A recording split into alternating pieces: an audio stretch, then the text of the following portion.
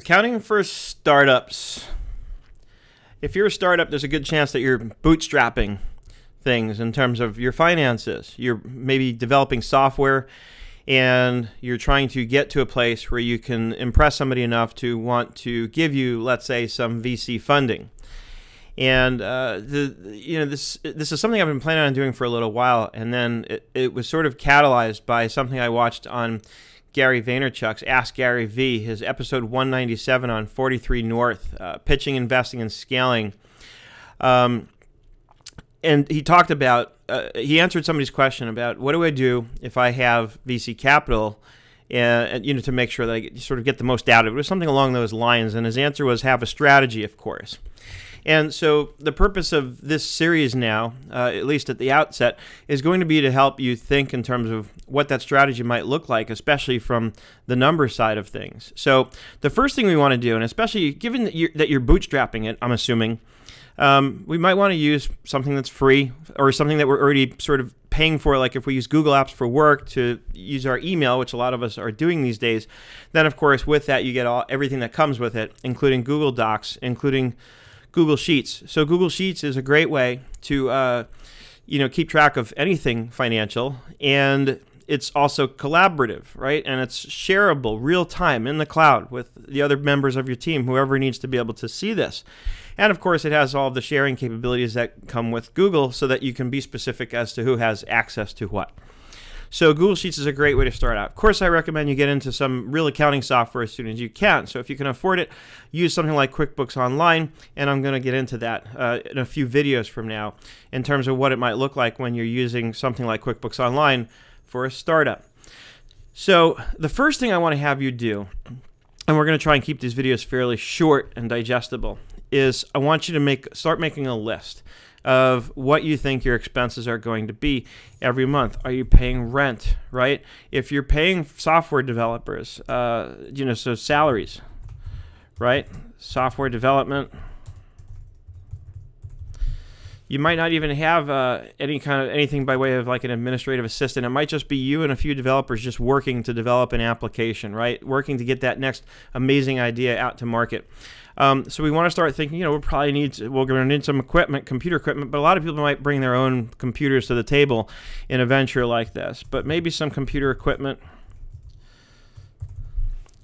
especially if you end up renting your own office space. If you use like a WeWork kind of place, then you're definitely going to be bringing your own. You're not going to be buying computer equipment for the office if you're using something like WeWork. So we want to think in terms of this. So come up with a list. Do it in Google Sheets and get caught up with me. That's the first step in this process. And then we're going to start taking the other thing I want you to do. So here's the item, and here's the amount. And then let's put in another column for the frequency. How often do you have to spend this? Rent is going to be monthly, right? You might look at some startup accounting costs, right? You probably want to talk to an accountant, form an entity, right? Maybe you want to form an LLC or an S Corp. And to do that, you should probably talk to accountants and maybe even a lawyer, right? And you might want some bookkeeping in there, right? So let's insert a line.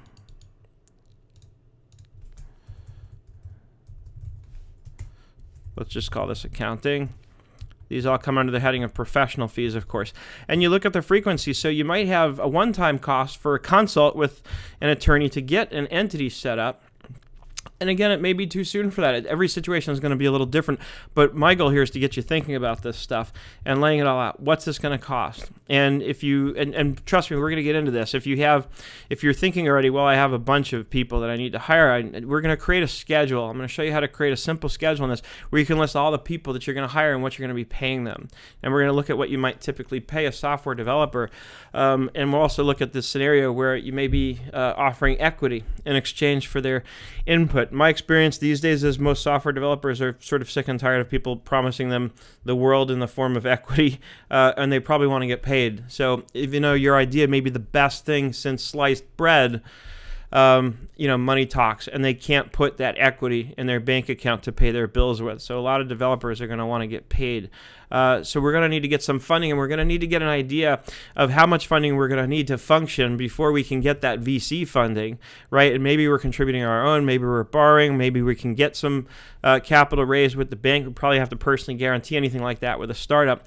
Things like this are what you want to think about, and we need to get a sense of what's called the burn rate. So once we know exactly what it's going to cost us to survive month over month for the next year or two while we get this thing off the ground, we need to know what our burn rate is. In other words, if we won a competition that gives us $5 million in funding, then how long will that $5 million last based on this burn rate? And bottom line, will it last long enough for us to be able to bring this thing to market and actually start generating revenues from it somehow, if not have somebody buy it from us? Those are usually the two strategies with these software development startups, right? We're either going to bring it to market and start getting paid because we're going to charge for something, or we're going to hope that somebody buys it from us, and that's how we essentially make money. And then whoever buys it from us, it's up to them, of course, to figure out how to monetize it from there.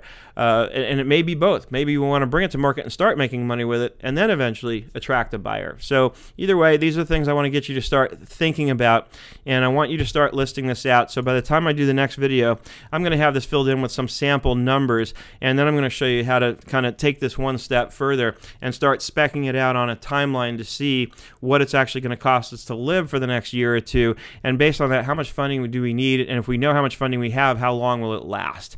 That, my friends, is the beginning of accounting for startups. When you're bootstrapping your accounting and bookkeeping and looking at things from the perspective of from a very practical perspective of what is it going to take for us to survive. As always, if you have any questions, concerns, comments, feedback, post your comments below wherever you happen to be watching this. If you're on YouTube, check the description for a link. There's likely a link there that'll take you over to the blog where there's a write-up that gives you even more detailed information on what I'm talking about here in this video. You can always reach me at seth@nerdenterprises.com. Visit me on the web, www.nerdenterprises.com, sethdavid.com, or schoolofanswers.com. As always, I hope you're having an absolutely fantastic day, and I look forward to seeing you on the web.